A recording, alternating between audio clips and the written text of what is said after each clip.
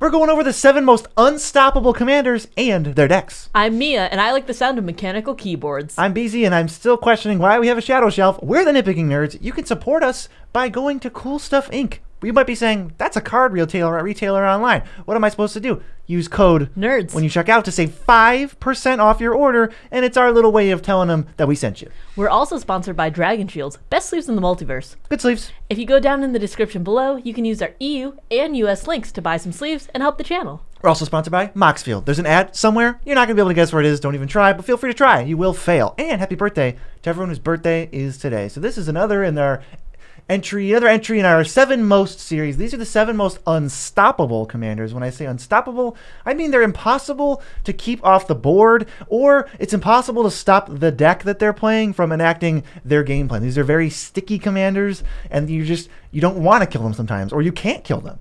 They're either going to stay on the board for way longer than you'd like, or they're just going to keep coming back because they're really easy to recast. You'll see what we mean as soon as we get into it with the first one, Ghalta Primal Hunger. This is 10 green for a 12/12, but this spell costs X less to cast, where X is the total power of creatures you control, and it has trample, which is honestly huge. It is a 12/12. If you get hit twice with it, you are dead. I mean, this is the green stompy commander, and it doesn't matter if he gets killed 3-4 times, because you're gonna have some big beefy boys on the field, and he's just gonna come back for 2 green mana every time. This deck is really crafty, so even after board wipes, they can easily rebuild and put Ghalta out for 2 mana after 1 or 2 board wipes, because they find like cute, mysterious little ways to like store power on the battlefield in ways that you can't really interact with. It's really cool. One of the cards you're going to see from this deck, though, that it's pretty important, it's Elvish Mystic. It's just all of the 1-mana dorks let this deck get ahead of everybody else. And not only are they 1-mana dorks, but they're an extra reduction in Ghalta, and it's just like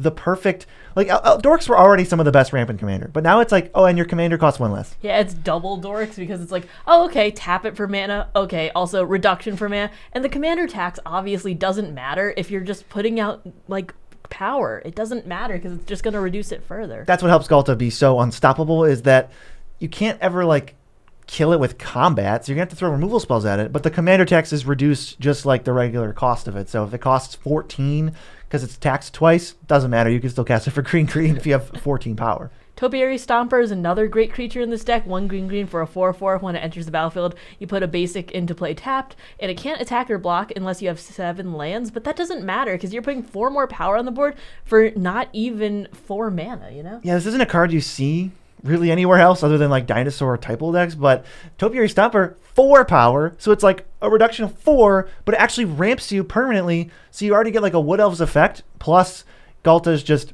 boop, that much cheaper.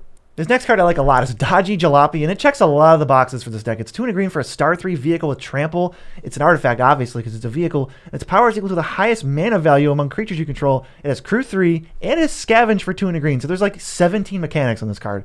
But it in play, it's kind of a 0/3 if you have no other creatures. You play some creatures, you crew it, it automatically becomes a 3/3 bare minimum, because it's a creature now. And then, obviously, when you get Ghalta out, which this helps do, then it becomes a friggin' 12/3 with trample. And then in the graveyard, you can scavenge it if Ghalta's out for 12 counters. So even if the thing dies or trades off with its low toughness, you still create a huge board. And what vehicles do that are so special in the Ghalta deck is they store power on the board that are not creatures. So this is going to sit and play. After a board wipe, you can play a 3/3, crew it. Now you have 6 power instead of just the 3. That's really awesome, and I love the fact that trample is stapled on here, so you're just going to be chipping in damage even if they have a bunch of little 1/1s, 2/1s, doesn't matter. You're going to be swinging for a big chunk. Yeah, vehicles are really good in this deck. You're going to see other ones like Smuggler's Copter and like Cultivator's Caravan, but I wanted to touch on Dodgy Jalopy because it even does the powers matter thing. One of my favorite lands for Ghalta is Treetop Village. Enters tapped, makes it green, but you can pay 2 mana to turn it into a 3/3 trample. Please don't ever attack with this unless they have no blockers and they're at 3 life.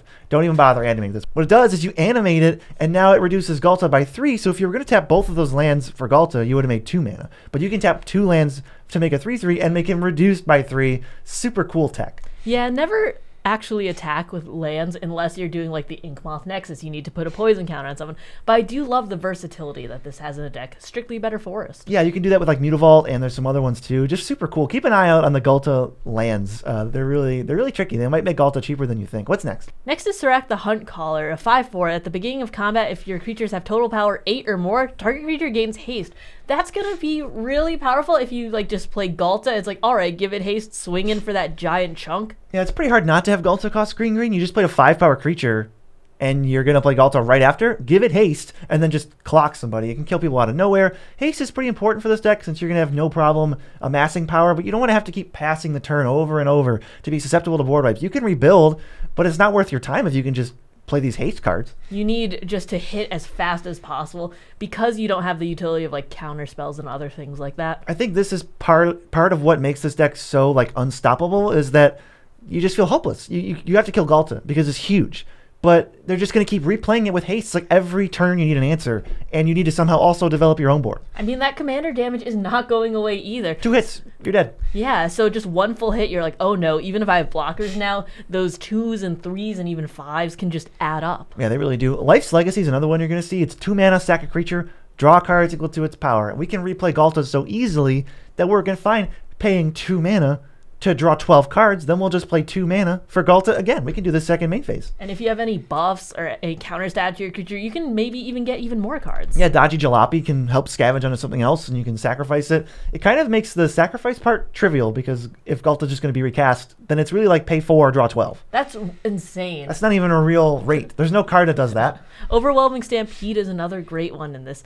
Your creatures get +X and trample, where X is the biggest power among creatures you control. Like 12? like 12 perhaps, but the trample is really what's going to just push it over the edge. Yeah, if you leave Ghalta in play for too long and you try to press your luck with some instant speed removal or something, they might just throw out an Overwhelming Stampede and you go, oh, I can kill Ghalta, but it's like, nope, they still get +6 for my other biggest creature or my Dodgy Jalopy or something, and then you just go, crap. And this is like the deck's big, crescendo finisher, and you're just like, what was I supposed to do? Yeah, you have like 10 blockers, but it doesn't matter because they're swinging for like 70. For unstoppable commanders, you knew there had to be an Eminence commander in here, and one of the most unstoppable ones is the Ur-Dragon. 4 in Wooburg for a 10/10. As long as it's in the command zone or on the battlefield, other dragon spells you cast cost 1 less to cast. Flying, whenever 1 or more dragons you control attack, draw them many cards, and then you could put a permanent card from your hand onto the battlefield.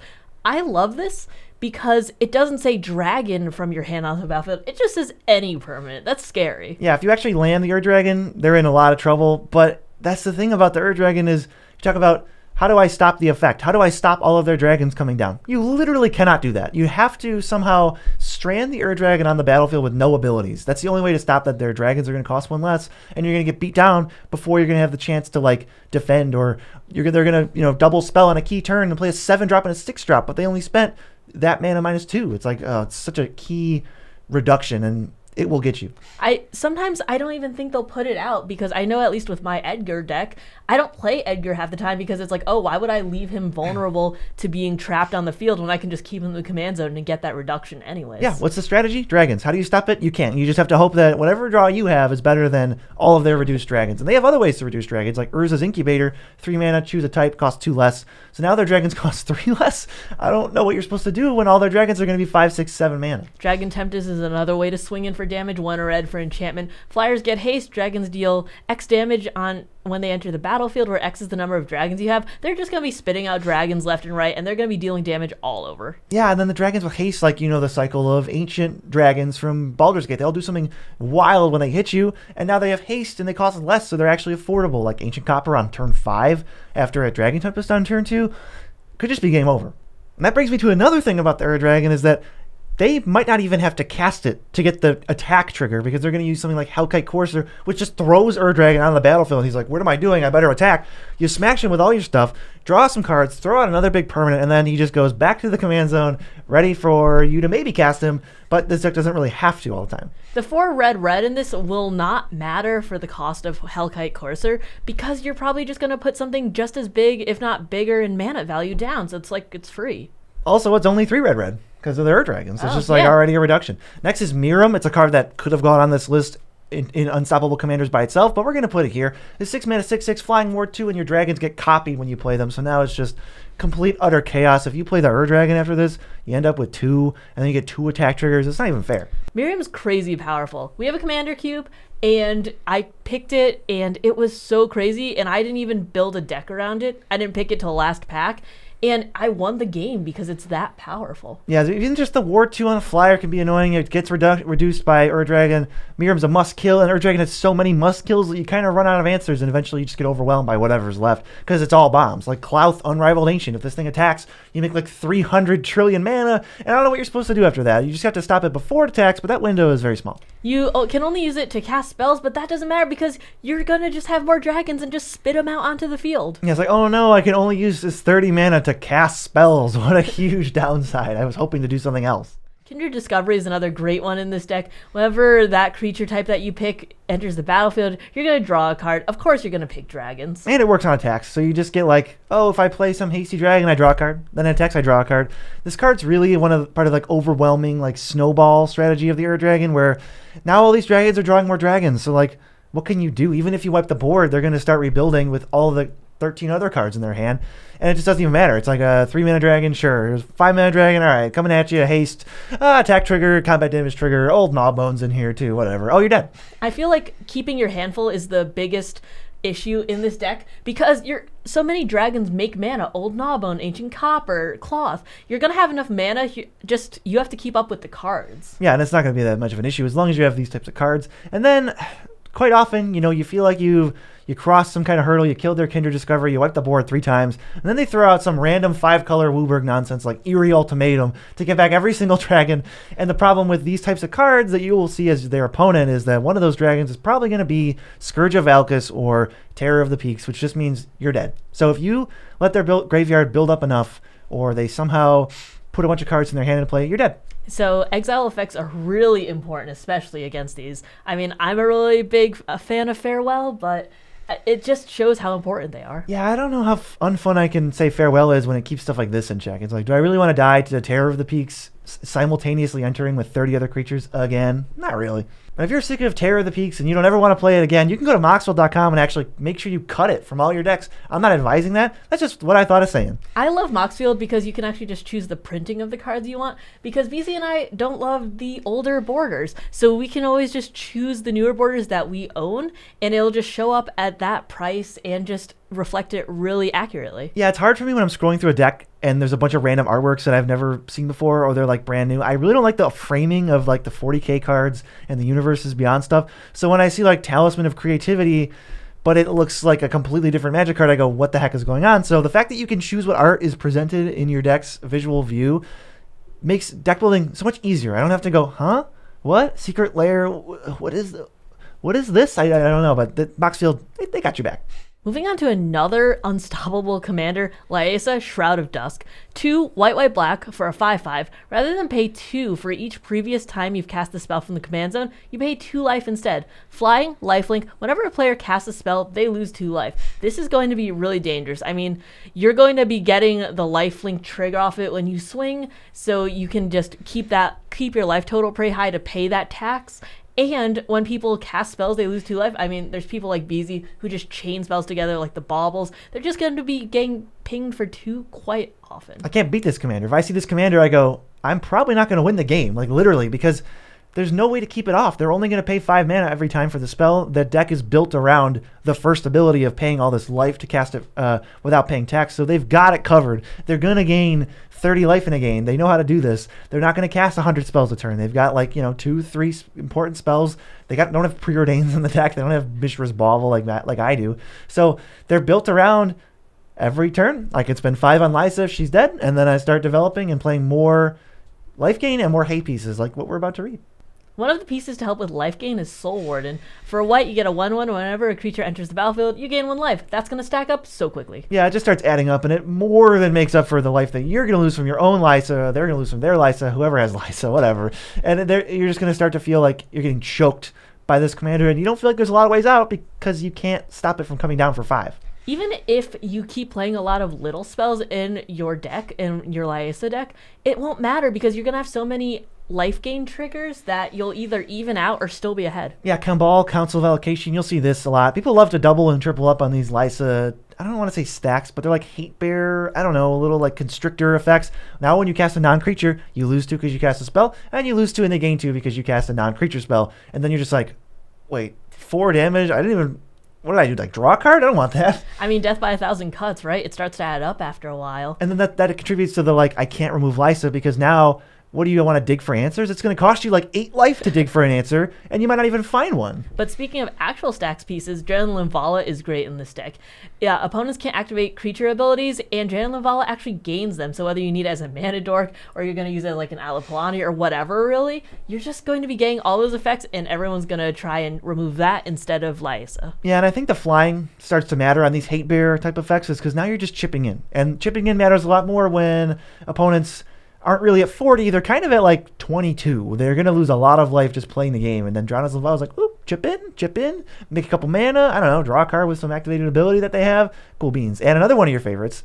Don't build this deck, please. Blind Obedience makes their stuff enter tapped, and it is extort, so you can make up for the life you're losing as you cast spells, and they're going to gain life, and they're all profiting, and you're just like slowing them down even further, and they're just trying to like trudge through this like thick muck you're putting them in. Extort looks not that great on paper, I guess, because it's just like, oh, 1 mana and everyone loses 1 and you gain that much. But it starts to add up, especially if you do have a little bit of mana left on your turns, like when you're going to be casting 1 or 2 big spells because of Lysa's tax effect. It's going to matter, and you're going to be able to gain that life back. Yeah, Erebos, God of the Dead's a great, like, I don't want to say curve topper, but it's a great, like, punctuation mark, because now you go, you're constricted, you're restricted, you can't do that many things, and now you can't even recover from it, because if you want to gain life, it just doesn't happen. He's indestructible, he's a source of card draw. If you want to pay more life, go for it. You have the life to spare. Gods are really scary in general, but I'd argue that Erebos is one of the scariest on the field. Yeah, I always feel like I'm, like, especially in the mid-power games where you're not going to get comboed out and life totals matter, I always feel like I'm missing out, and I'm like, missing a little bit of a wrinkle that would help me win. Yeah, 2 mana and 2 life to draw a card to, that's incredibly powerful. That's not bad on a pretty good package deal already. So Erebos is sweet. I was debating putting one of the gods on this unstoppable list, but we didn't. We have some other, like, I think, more interesting picks, because they're obviously indestructible, can't be a creature, they're pretty good. Exquisite Blood is in this deck. You knew it was in this deck. They're gaining all this life. You're losing all this life. Exquisite Blood plus Lysa already says it turns Lysa into like a Kambal, a super Kambal. And then, of course, you know they have Sanguine Blood. You know they do. And Sanguine Bond. And they're going to be out together, and they trigger each other infinitely to win. And if you're going to exile their Sanguine Bond, doesn't matter. They have Veto in there, too. You know they do. You know they have Veto. You know they have Veto, and you know they have Malakir Blood Witch, and you know they have, I don't know, that crappy 5-mana 4/4 from like M19. You know they got them all, and you're going to kill Exquisite Blood. What's the other, like, time to die finisher? The time to die finisher is Debt to the Deathless. X, white, white, black, black. Each opponent loses twice X, and you gain life equal to that life lost, and that's going to be such a big chunk at the end. You're only going to be hit for 2 if Lysa's out, and everyone's just going to die, basically. Yeah, the deck doesn't need to go bigger than this, because you're going to fall to 15, 16 life just from trying to catch up and throw blockers in the way, or remove Lysa, or draw cards with your crappy draw spells that don't feel so good anymore. I'd argue, too, in this deck, Painful Quandary. I think Painful Quandary is probably pretty good in this deck. That's just going to constrict them even more. Lysa is like a deck that just restricts all your resources so that you can't kill anything. You just feel like you can't take any action that's meaningful. For this next commander, it's unstoppable, and you're going to, as soon as I say it, you're going to go, oh yeah, it's Feather the Redeemed. It's red, white, white for a 3/4 flyer. Whenever you cast an instant or sorcery spell that targets a creature you control, exile that card instead of putting it into your graveyard as it resolves. If you do, return it to your hand at the beginning of the next end step. So Feather decks are full of all these little rinky-dink combat tricks that like target a creature and maybe draw a card or give some minor ability. But when, like, those cards are bad, but when they never go away and you can cast them over and over and over and over, you just can't come out from under it. And what makes Feather so unstoppable is that some of these cards look like God's Willing. White for an instant. Target creature gains protection from a color of your choice until end of turn. Scry 1.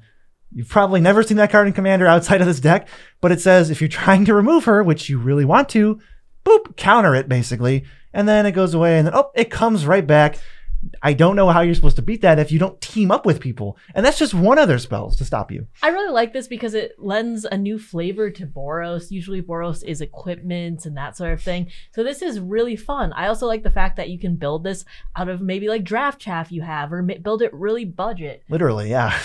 Another card that works really well in this is Psychotic Fury. Target multicolored creature gains double strike until end of turn, and you draw a card. So obviously you're going to give it to Feather, and it's going to be chipping in for commander damage. And then you're going to draw a card that's really, really cheap, and it's just going to go right back to your hand. Yeah, for 2 mana, you can't really beat that rate because they're going to deal damage to them extra. And it's like, you're going to be facing down Feather, and you're going to realize that there's a lot of pressure on you to remove it.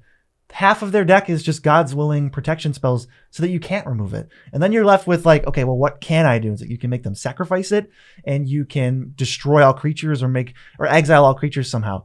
Don't worry, they still have answers to that, like Eerie Interlude, which is a mass board wipe prevention, but it targets. So when your Interlude goes away, they get it back, and all their creatures are safe for a whole turn, and you have to figure out what else you're going to do. Now maybe you need to go ask the blue player to counter Eerie Interlude the next time they play it, and hope they don't have anything else.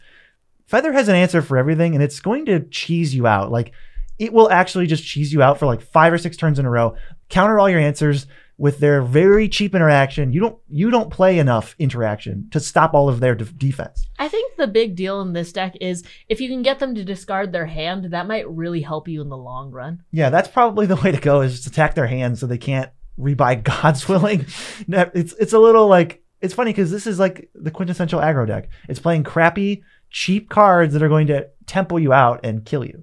Yeah, but that commander damage is going to add up. They're all going to go back to your hand, and I guess destroy the Reliquary Tower if they have it. Yeah, exactly. Yeah, definitely hit the Reliquary Towers. They're going to have something like that we'll get to. But Explosive Entry is a random card you're going to see. It destroys target artifact, but also randomly says put counter on target creature, so they can use this as removal to sort of rebuy it turn after turn, and it's like not a good rate when you use it once. Illuminator Virtuoso is another great one because when you target with a spell, it's going to connive, so you're going to be able to filter out cards that you don't need and just get those instants and sorceries that you want. It's like another backup Feather. It can do things if you don't have Feather because this is going to get huge and you still have ways to protect it and force through damage. But with Feather out, obviously this thing is unstoppable, and you're going to be worried about this even more than Feather because it's going to be an 8/8 double strike. But it's Boros, and you're wondering, there's no like ramp, how am I going to get there? Goldspan Dragon, another great way to do it, because it's going to make treasures, and treasures give you extra mana. It's going to tap for 2 instead of 1. I mean, this thing is like silly in this deck. You can dump your entire hand, throw out Defiant Strike, +1/+0, draw a card, whatever. Throw out something else, target it, draw a card, whatever. Expedite, give it haste. Making treasures every single time you target it, all your spells are going to cost 1 or 2, so it lets you spend in your entire hand, and then keep a bunch of treasures after that. When you profit mana on it, you get through combat damage. Feather hits like a truck again. They can't answer it because they're out of removal, and you've got 3 more ways to protect it, and Feather puts it back to your hand at the end step, so next turn, you can target Goldspan Dragon with all your stuff again, get all the treasures again, and then get it back to your hand again. You're going to keep all that mana up so that if they try and remove it or something, you're going to have the flicker spell. You're going to have, the target. You're going to have whatever you need. Yeah, if they see Goldspan Dragon and we can't kill it in like half a turn, I would probably concede to this, honestly. It's really tough to stop when they have all the cards we just talked about. Next is a card that I think is really funny and good in this deck, Spellbook. It's just 0 mana. You have no max hand size. So when you draw all this stuff, it doesn't really help that your entire hand recurs if you can't keep it all and keep that vast like utility belt of options. So Spellbook is just like a crappy little way to go, boop, there it is. I mean, it's cheap, it's really easy to use, and the fact is, I actually had it in my Jekyll Hyde deck at one point. It was pretty useful. What is your Jekyll Hyde deck, for those who don't know? My Jekyll Hyde deck is the duality of drawing cards. It's a little bit of mill, a little bit of drawing, and everyone hurts because I'm making you draw extra cards, and I don't know, BZ got milled out with it once, and it was really funny. I did. Don't forget Spellbook. Spellbook does exist. Some decks do want it. The next one, of course, it's a Nitpicking Nerds list. You know that BZ's favorite is going to be on here. Carador Ghost Chieftain. 5 and Abzan for a 3/4, but it costs 1 less for each creature card in your graveyard. Once during each of your turns, you can cast 1 creature from your graveyard. So this is going to be milling yourself out, and you're going to be landing so many creatures in there. It's going to negate the commander tax, and you're just going to be casting it for like Abzan every time. Really hard to keep Carador off the board, and it's really hard to keep whatever creature they want most off the board, because Carador is going to come down for 3 mana, because they're filling their graveyard constantly. Then whatever creature you don't want to see is going to come down, and it's just going to keep going, and they're going to slowly but surely grind you out of the game and you're going to be left with no cards and like losing to random chaff if that's what it comes down to. Or they'll have some kind of big finish. But you're going to see things like Satyr Wayfinder. This is like, to me, the quintessential Carador card, because it's a creature, it's cheap, it's got a stupid ETB that puts cards in your graveyard. It looks at the top 4, takes a land, helps you hit land drops, and then the rest go into the bin for Carador to use as food later. It basically makes your graveyard your second hand, and that's going to be unstoppable in the long game. Yeah, because when you're milling so much, it doesn't matter what ends up in there, because they're either going to bring it back and you can exile the graveyard. It's going to be more. He's just going to cast like a mana, or like a mana dork that ramps a little bit from his graveyard if that's all he has, because that's still value. Yeah, even if you exile the yard and Carador's out, you can just start casting random stuff like Satyr Wayfinder. You can rebuild pretty easily. This deck does not fold to one graveyard hate burst effect. You got to keep up with it. Another creature in this deck that provides so much value is Plaguecrafter. When it enters, each player sacks a creature or planeswalker, and each player who didn't discards a card. And obviously, they're going to keep recurring it. Plaguecrafter eats 3 and 4 mana commanders for breakfast, and it just gets you such a huge tempo advantage. And it lets you put a card that you want in the graveyard into the graveyard. You're just like, oh, yeah, I guess I would rather he just be dead. Sorry, buddy, I'll see you later. And everybody else can sacrifice the creature that they paid resources for that hasn't paid them off yet. That is really the second hand that we're talking about. Another one of my all-time favorite cards is Grist the Hunger Tide. It's a planeswalker. It can mill you, make insects, sacrifice creatures to destroy creatures, and in the late game, if you plus it enough, each opponent can lose life equal to the number of creature cards in your graveyard, which is a win condition, honestly.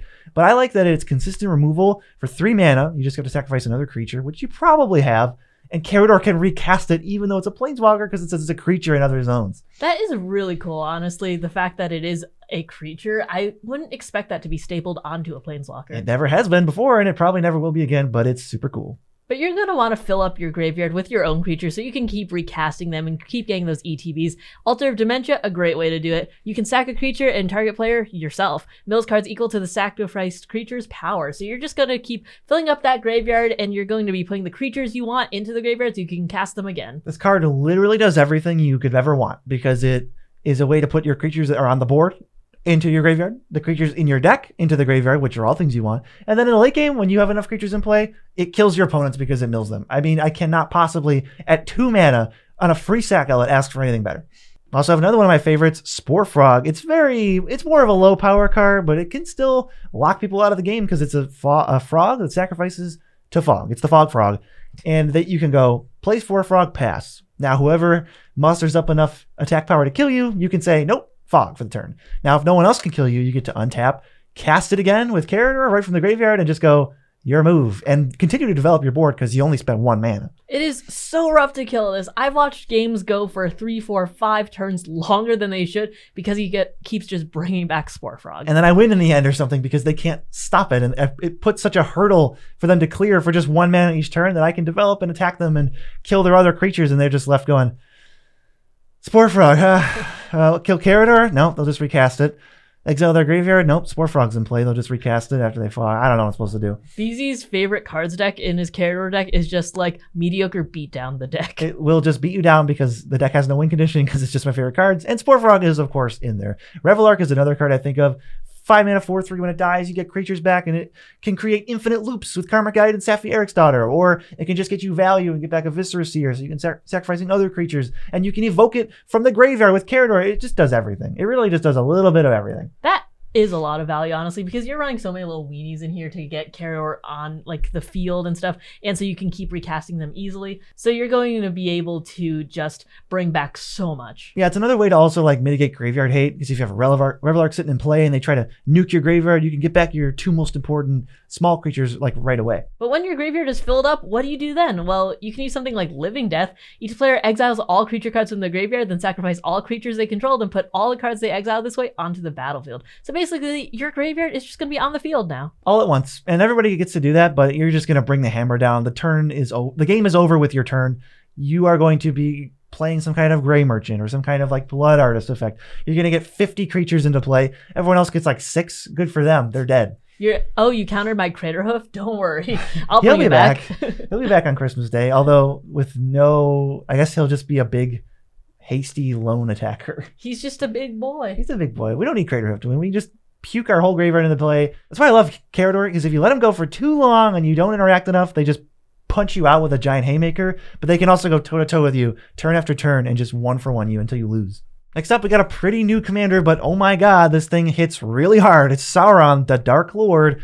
3 blue, black, red for a 7/6 with ward. Sacrifice a legendary artifact or legendary creature. Yeah, good luck with that. Whenever an opponent casts a spell, amass Orcs 1. Whenever an army you control deals combat damage to a player, the ring tempts you, which doesn't seem like much, but wait. Whenever the ring tempts you, you can discard your hand and draw 4 cards. So this thing, if left in play, generates 1,000,000 Orcs or a 1 Orc that is very huge if you can't sacrifice them, and starts drawing you cards and discarding your hand and drawing a bunch of things. And if they want to kill it, it's just going to cost like their best creature. Even if you're playing in a battlecruiser meta and you're only casting 1 spell per turn, it still really starts to add up with the orcs. And when the ring tempts you, if you play all of your spells, you go, okay, discard my empty hand, draw 4. I'd love to. That's a plan, which just means this encourages a bunch of cheap cards, a bunch of efficient counterspells and removal and stuff. And the first card that we have here that I want to talk about is friggin' Demir's Signet, because I just think Sauron's so powerful. You just want to get him in play, because once he's in play, he kind of takes over the game by himself, even if you can't protect him, because he kind of protects himself. No one wants to like ruin their own game plan and set themselves back 3 turns just to answer your commander, and then he gets stuck in play, and then they're like, crap, what am I supposed to do? So you just want to play like 10 of these rinky-dink mana rocks, even at 2 mana. I wasn't going to say, ooh, play Jeweled Lotus. Play up like 10 2-mana rocks and just get them out on turn 4. You can also get tempted by the ring a little bit earlier in the game with Call of the Ring, or better, Phyrexian Arena. 1 black at the beginning of your upkeep, the ring tempts you. Whenever you choose a creature as your ring bearer, you can pay 2 life. If you do, draw a card. Yeah, so this lets you, on your upkeep with Sauron out, discard your hand, draw 4, then you draw a card for your turn, and that doesn't feel too bad. That's pretty great. If you were looking for a removal or a counterspell or like just another way to like put pressure on, and you don't have that, definitely discard your hand and draw 4. I mean, the ring tempting you is also a pretty good effect. There's like tiers of it, but you can choose other creatures and you can kind of move it around. I think it's really good. It does actually also make creatures legendary. That's true. Which might matter for things like Ring Sight, which is 3 mana for a ring tempt, and then you search for a creature. Then you search for a card that shares a color with a legendary creature you control, which you just made with ring tempting you. And then you reveal it, put it into your hand, and shuffle. So this is just a tutor. If my opponent plays Sauron, passes the turn, us as a table can't remove it for a turn cycle, and then they play Ring Sight, I might be done. I don't know. That's good luck coming back from that. That's a powerful tutor. Like, you're going to get your best thing, and you're probably just going to win right on the spot. It's Grim Tutor, but like first, if you want, you can draw 4 cards or discard your hand to draw 4. Oh, sounds awful. Yeah. Oh, well, I guess I'll play that card, I suppose. Another really sneakily good card with this deck is Goblin Bombardment. Sack a creature, deal 1. You don't need to play any sack outlets or any sack fodder in your deck.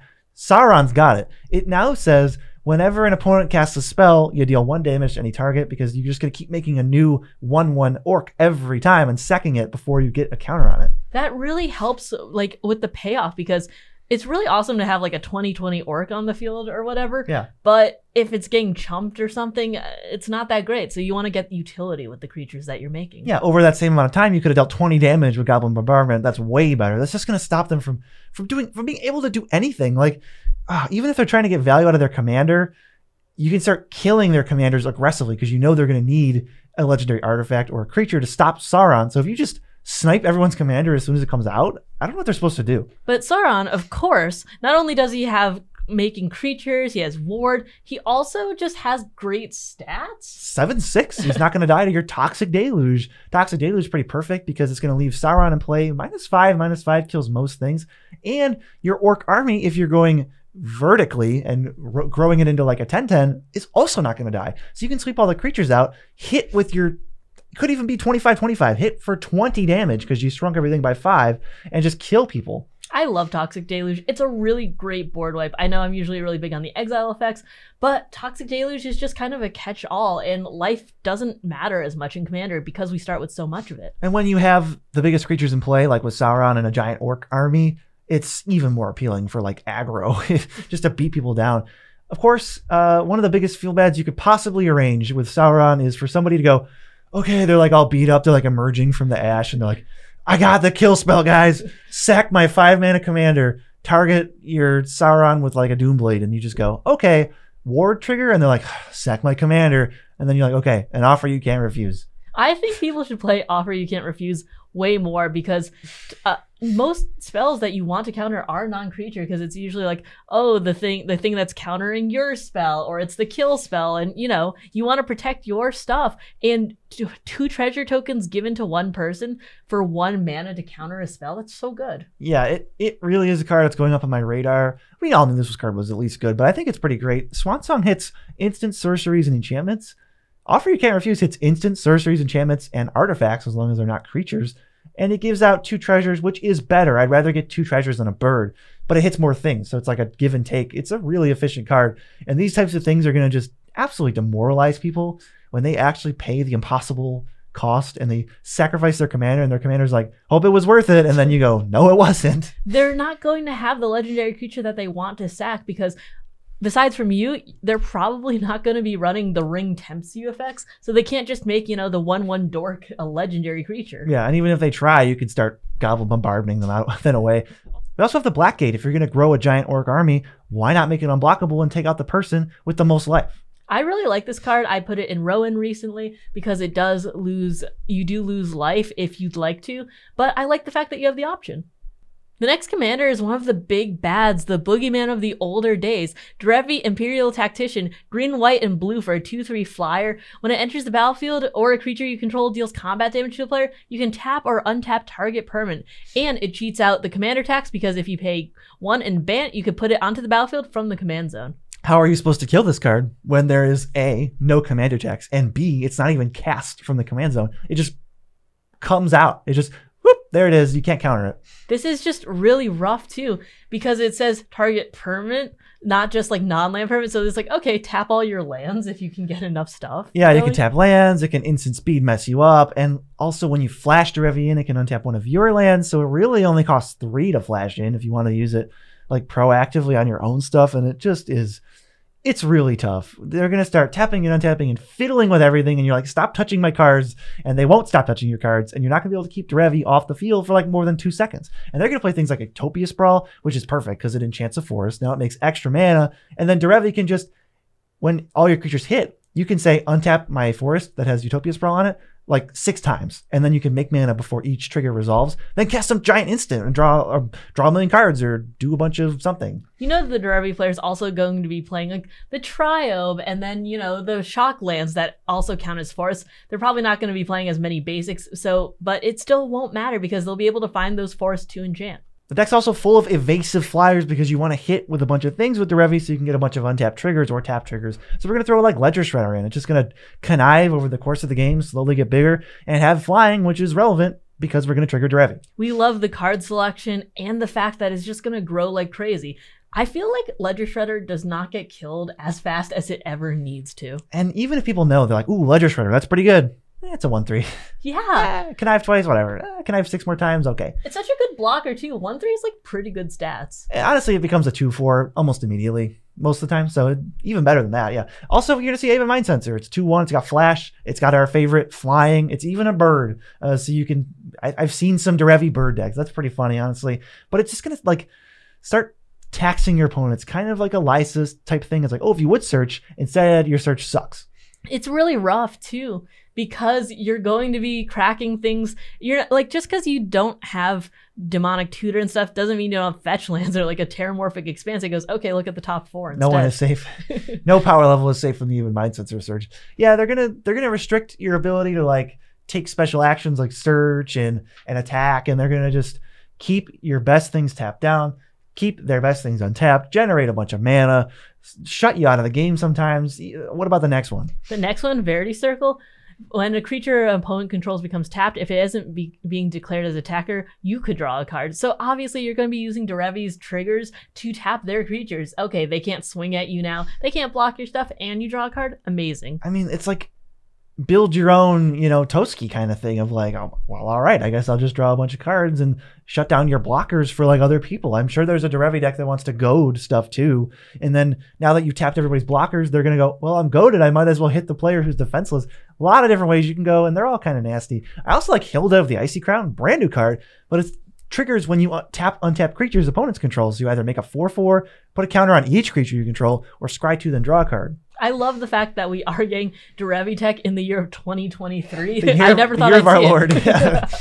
But it's really versatile. I love it. Yeah, you can use Hilda to beat down, draw cards, or advance your board. I can't really think of anything else I'd want to do. Maybe it doesn't kill a creature, but you're already tapping the creatures. So if it was combat-only usefulness, then there's no way to stop it. I feel like some of these decks are canceling each other out. Like Lysa dunks on the Feather deck, but then the Derevi deck dunks on like the Galta deck. It's like you're never attacking with Galta, ever. I mean, isn't that the rock, paper, scissors of Commander, It's right? the rock, paper, scissors of the unstoppable commanders. We also have, if you don't want to use Verity Circle to draw cards, you can use Orin Frostfang, which just says when your creatures hit, which you're trying to do anyway, you draw a card. And now they have Death Touch, so they're even more annoying. But the biggest salt score on this list is Stasis. Players skip their own tap steps, but that doesn't matter to the player who has Derevi because they're just going to untap their stuff anyways. Yeah, it's honestly, however bad you're thinking it is, it's way worse than that. Stasis is going to come down, right? They only spend 2 mana. Great. They have, let's say, 5 flying creatures.